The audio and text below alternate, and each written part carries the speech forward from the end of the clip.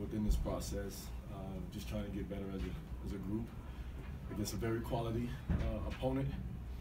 Thought our guys, I was more impressed, or like I tell them, I was more impressed with defense. I thought we got to a point where we really dug in on the defensive end of the floor, and then the dessert of it is being able to shoot the ball the way we shot it. But I'm always excited about that, but at the end of the day, you know, I'm always talking to our guys about defense. But good win, excited, told the guys to enjoy it, and then move on with the process, and at the same time, get ready to cheer on football here later on in a little bit. So, thank you. 15 threes for you guys today. Did you think that you guys could have some success shooting from outside against this team? Yes, in the sense of the way they play, in the sense of pack line defense, wanted to keep everything out of the paint. Thought it was going to be a great opportunity to at least get the shots up. And my thing to our guys is always, if you're opening on balance, then I feel good about it. And whether they're going in or not, I care more about was it a good or a bad shot. So this was one of those games where we felt like spacing was going to be critical, and at the same time trying to get to the paint, but not through the paint. Getting there, getting under control, drawing 2 or 3 guys, and then kicking it back out to the perimeter for looks. Alan, how's Lieberman doing? And you seem to be on him quite a bit this year at different times, and you know, you yanked him. I don't think he got back into the game after you yanked him, unless maybe at the tail end he did. But he's kind of in your doghouse right now. What is his problem? No, I wouldn't say he's in my doghouse.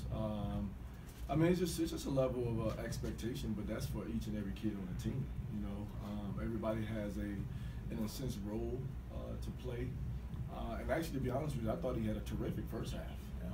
I just thought we were a little careless, and it was something that we addressed at halftime. And I thought we came out and was still a little careless. And yes, you know, I yanked him real quick, but the best part about this group is, you know, it was an opportunity for Cody Kelly to get on the floor, and I thought he played a terrific second half. So it wasn't really anything he didn't do. I just thought Cody, you know, took advantage of an opportunity and steadied the ship. Would you want to see more consistency out of Jeremy? Well, again, I wouldn't necessarily say consistency. Like I said, I thought he had a terrific first half, and I think it's a nice 1-2 punch with him and Cody Kelly. And then the caveat of being able to play Justin James at that point guard spot at times. So I wouldn't say he's in a doghouse or I'm not happy or unhappy with his play. I just think we have a deep enough bench to where I have to get a feel for what's working well, and I just thought Cody was working well in the second half. Coach, could you talk about Hayden Dalton's effectiveness on both sides of the court tonight?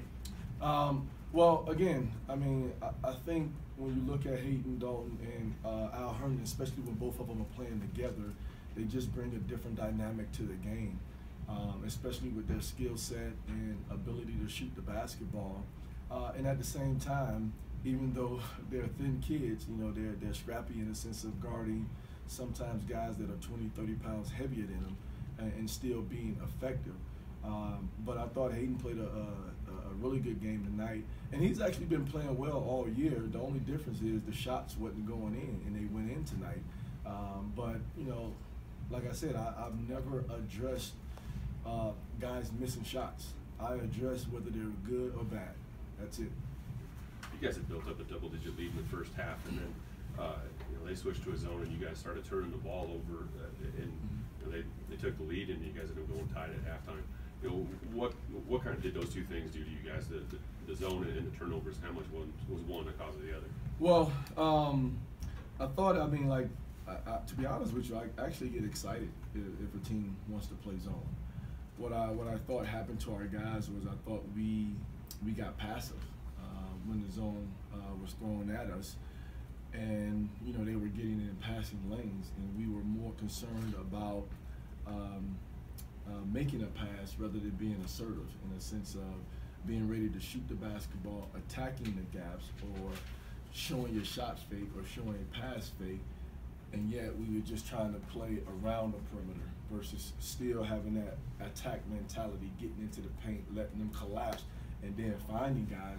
And I thought as they stayed in it, and even more so in the second half, it was a better feel on our part. We got the ball moving, and then we made some open shots, and then eventually they had to come out of it. Did you guys get back to that